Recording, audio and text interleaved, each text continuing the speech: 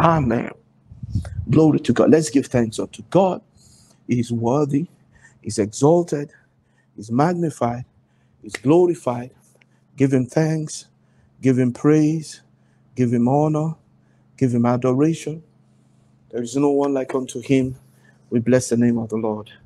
All right, we give God the praise. Father, as we go into your word and understanding, we receive light, we receive illumination. And as we confess the word also, thank you because you confirm our words with signs following. Our high priest, the high priest of our confession, yes, will receive your ministry in Jesus' name. Amen. Glory to God. All right. Please, if you're on Facebook and YouTube, click the like button, share from that place. All right. It helps to spread the message. Now, the first thing I want to talk about is that this month of August, God wants us to reach out to people in depression around us. And those who are not saved, use that to bring them to salvation and to the koinonia. Those who are saved but are not in the koinonia, to use that also to help them to come into the koinonia. Depression deforms, kills. People have committed suicide because of depression, and all kind of things have happened because of depression. I'm going to read, some symptoms that are the symptoms that shows that somebody is going through depression. And if you are going through depression, all right, you have to reach out. Okay, you have to reach out. You have to reach out. You have to reach out. Reach out to us. We're willing, all right. If you're not on any of our WhatsApp platform, we'll put the number on the screen for the first time comers, or the number I tell you to share your testimony and send a message there. We're going to try and attend to you, all right. But this is the key to depression from the scriptures. Give thanks and rejoice. That's the key. How do we use it? I have a very special prescription. You wake up in the morning. From that time you wake up, every hour set an alarm. Give thanks for whatever you can see that you have. Whether you think it's God that gave it to you or not, just give thanks. Father, I thank you for life. I thank you that I can speak. I thank you that I woke up. I thank you that I can walk. Whatever you have, give thanks. And do it every hour, unless you are busy doing something else, But every hour, even if you're at work, once it's that dot of the hour, just pause for 1 minute or 30 seconds and just give thanks. And continue doing that. Keep the attitude of thanksgiving. I tell you, in 10 days, it can break the hold of depression. Okay? It can break the hold of depression. Another key to depression is the koinonia. If you come consistently into the presence of your Father, that yoke will be broken. Because in the presence of God, there is fullness of joy. At His right hand, there are pleasures forevermore. Koinonia is a master key for so many troubles, so many horrors, sickness, affliction. Just keep coming there. His presence will dissolve it. It will destroy it. So if you're going through it, you can come out, all right, by doing what I've said. If you see these symptoms I'm going to read out now in the lives of people around you, please reach out to them. Don't let depression destroy them. Depression can deform a person. A good person can become a horrible person just by going through that process of depression. Depression can stop a life, can stop an entire destiny. In fact, it can affect a generation because somebody stops, somebody shifted, and somebody drifted into something else, and a whole generation is affected. So help somebody around you. And let's use it to bring them to salvation, those who are not saved. Bring them to koinonia for those who are saved. All right? Bring them to salvation or koinonia, those who are not saved, and bring them to koinonia, those who are saved. All right? This month, that's our theme. Now, what are the symptoms? The symptoms are very simple. All right? When you see anyone going through a feeling of sadness and emptiness, you see that person's liveliness is gone. Talk to them. Say, I notice you're not as alive as you used to be. I hope you're fine. Sometimes they want to hide, but that's why the first thing is that once you notice this symptom, pray for them. Pray and break the hold of depression. Pray against the powers of darkness that are trying to destroy that life. Pray for them first. Because when you say, how are you? I believe you're fine. I notice this. I hope everything is fine. When you do that, they will, first of all, want to withdraw, then they will open up. If you have prayed for them. If you have not prayed for them, they may withdraw and just, want to keep it private. But if you have prayed for them, one powerful thing when you pray for people is it makes them open up to you. That's what it does. They themselves will not know why. They'll just say, I don't even know why I'm sharing my deep thoughts with you. I don't know you so much, but I just feel like I should open up to you because you have been praying for them. That's why. All right. So you see somebody that's going through emptiness or feeling of sadness. All right. The second symptom we have here is reduced interest in activities that used to enjoy. The activities they used to enjoy, they are no more interested in those things. That's a sign of depression. When somebody begins to lack energy and is in constant fatigue, person is always tired, always tired. That's a sign of depression too. Irritability. You understand? Yes, everybody has things that irritate them, but you now notice that this person's irritability is going overboard. That's a sign of depression. All right. Pain or other physical changes. Somebody may have physical changes on their face. You might notice that they used to have bright skin, but now their skin is growing darker. You may find out what's going on. You notice this. I hope you're fine. I'm just concerned. I'm praying for you, And if they open up, that's the opportunity to reach out to them, to minister to them, bring them to Christ and to koinonia. If they are not saved, if they are saved, bring them to the koinonia. The koinonia will break that hold. Pray for them also, because the prayer of faith will save them. All right? Then sleep disorder. Sometimes people have sleep disorder. So you just notice that person comes around you, but the person is now always sleeping. One day, you're not like this. So what's happening? What's going on? All right. Loss of appetite is another symptom. All right. Lack of concentration is another symptom.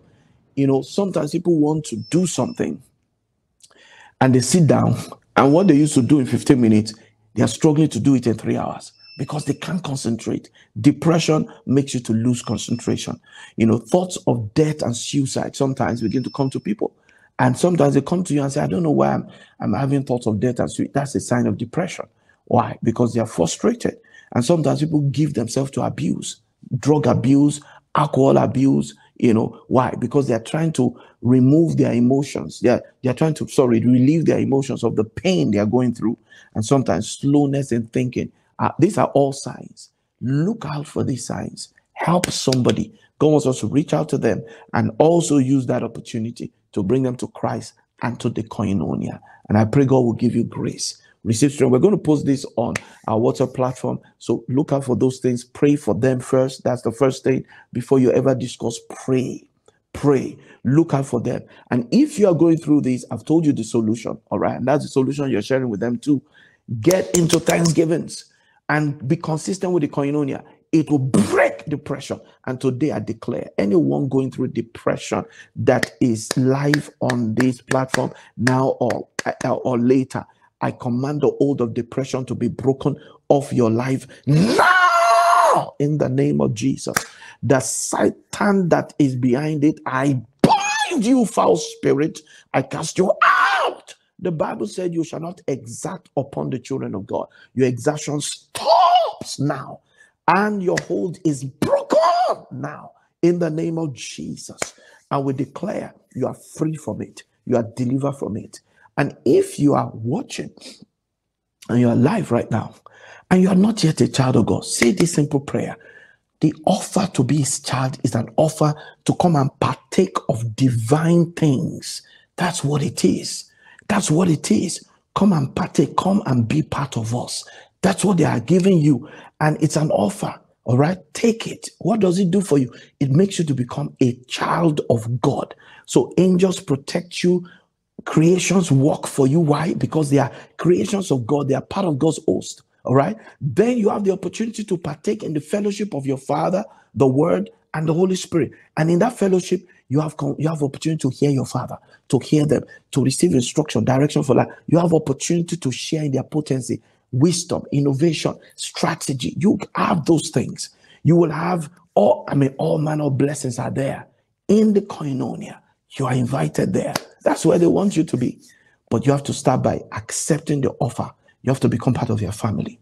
If that's your decision this morning, then say this simple prayer with all your heart. And that changes the thing. It changes you. You become born into their family. Say this prayer. Say, Father, I believe in this offer and I accept your offer to be your child and to come and partake in your fellowship, your koinonia, the fellowship of you, the Word, and the Spirit. I accept this offer this morning I believe Jesus Christ went to the cross, took my sins, died in my place, died for my sins. I believe also that he was raised from the dead so I can have the opportunity to be born into your family. I thank you, Jesus, for saving me. So today, I accept you and declare you as my Lord and my Savior. I accept salvation. I accept the new birth. I am born of God. I am born again. Father, thank you for giving birth to me. In Jesus' mighty name. Amen. If you said that prayer, something has happened to you. You are blessed. And the hold of Satan is broken off your life. And you will excel. You will grow in the faith. In Jesus' name. What do? Start praying. In the morning, wake up and ask your Father for whatever you need. He will give it to you. All right? And then in the night before you sleep, ask him also for protection. He will give that to you. Then create a special time that is just for your Father. You don't come to ask for anything at that time. In that time, worship and read your Bible. That's where you start from. All right? And then you will grow in the faith. Start from the book of Matthew. Read a chapter every day, at least. Or a chapter in the morning, a chapter in the evening. Okay? That's how to start. And you will grow in the faith. The Lord will bless you abundantly. Now, I want us to quickly look at the word today, and then we'll use that to go into confession. All right. This is really our study today. The one I've done now is for evangelism. We all have to reach out. All right. Let's get in there and help somebody. All right. And it's not just depressed people. We're reaching out to everybody. But depression is our theme this month. We want to reach out to everyone that is in depression around us. All right. And the Lord will bless you as you do in the name of Jesus. All right. We've been looking at the wisdom and the dominion of Lemuel. Lemuel. The wisdom of Lemuel, the wisdom and the dominion of Lemuel. And today, I will just read. I hope it's here. Okay, good. It's here. All right. So the wisdom and the dominion of Lemuel. And I said that the wisdom and dominion of Lemuel has to do with identity. It's all about identity. Identity, knowing who you are and living who you are. Knowing who you are and living who you are. Last week we saw, the first study on this, we saw that we are saints. Saints. It's not until you die that you become a saint. You become a saint the day you give your life to Christ. Those of us who accepted the offer to be children of God now, you have become a saint. Who is a saint? A sacred person. Who is a sacred person? One that is set apart for holy use, set apart for God's use only. That's a sacred person. Then last week we saw that we are gods. Gods not to be worshipped, but God's wired to partake in the koinonia because we are now family of God. So we are gods in wiring. So we can partake in the koinonia. So we can rule and have dominion on earth. That's who we are. Today we are seeing that our identity is also that we are kings. We are kings. We are kings. We are kings. Because of time, let me just read the text scripture and I'll just paraphrase everything that's in the devotional. Revelation chapter 1, verse 5. And from Jesus Christ, who is the faithful witness and the first begotten from the dead, and the prince of the kings of the earth, unto him that loved us and washed us from our sins in his own blood. Verse 6. And has made us kings and priests unto our God the Father. To him be glory and dominion forever and ever. Amen. He has made us kings. You are a king. You must not forget that. And God has set dominion for you. Jesus first did this job of conquering all the realms. That's why he came in Matthew 28, verse 18. All authority in heaven and on earth has been given to me. He conquered all the realms. Paul said in Ephesians in chapter 4, in verse 8, 9, 10, he said, what is it? He said that he descended for us to ascend. He said, why did he descend for us to ascend? Conquer all realms. He descended first to hell, and then ascended up to heaven and conquered all realms. So heaven, earth, under the earth, hell. spirit, physical, all realms were conquered by Christ. And he put his throne everywhere. He took the throne of David, because the Bible says, scepter shall remain with Judah until Shiloh comes. So Judah produced kings. David was the first king from Judah. And then David's throne was established forever. So his children became the kings under Judah. And then they were to hand over the scepter to Shiloh. Shiloh is Christ. And of the increase of the government and the reign of Christ, the Bible said there shall be no end. So he went ahead and established that. He conquered Oreb, put his throne everywhere. Psalm 122 said the thrones of the house of David. So there are many thrones now, not one throne, many thrones. So he put thrones in every territory, every city, every village, every town, every area, every jurisdiction. He put thrones in every field, in scientific field, in engineering, in AI. He put thrones everywhere. Why? He wants you to sit on those thrones and have dominion. Why? You are a king. You are a king. So where do we reign? We reign in the areas where we live. We reign in the areas where we work. Yes, physical jurisdiction. Where we live, where we work, we reign there. That's your dominion. You must take charge. You must take charge. Then number two, you reign in the fields of your talent. You have talent, you reign in that field. Yeah, you reign in the fields of your assignment. What's your assignment? What's your purpose? In that area, you reign. If your purpose is to preach love, if your purpose is to advance the legal industry in Nigeria and take it to another level, if your purpose is to advance things in robotics, whatever your purpose is, you are a king in that area. All right. Then any area you have skill in fixing electronics, you are a king in that industry. You are a king. Any area you have skill. You went to school, you studied biochemistry, so you have skill with chemicals. Now you are a king in that industry too. You study pharmaceuticals, you have become a king in the pharmaceuticals. All right. You might be just one beginner somewhere in a pharmacy shop, but you're a king in that industry. You can legislate, you can decree, you can make things happen. You are a king, all right, in all these areas. And the important thing to go with, which I was preaching yesterday, there's even a sermon on that. You'll get it on the platforms. They have the audio sermon. Now, every king rules and reigns by decrees. Your word become law. Kings reign by decrees. They don't reign by begging. Begging doesn't work for kings. You have to learn that. You have to open your mouth and decree. Open your mouth and decree. Open your mouth and decree. That's how it works. Say with me, say, Father, I decree today, I am a king in all the areas where you have empowered me. I'm a king where I live. I'm a king where I work. I'm a king in the fields of my talents and gifts. I'm a king in the fields of my purpose. I'm a king in every industry where I'm skilled. I'm a king in every place and industry where I work. I'm a king in this world. I rule by decrees. I decree today that all things are working together for my good. I've gone out blessed. I've come back blessed.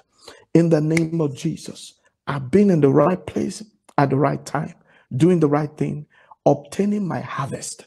In the name of Jesus, I decree I am blessed, empowered to prosper.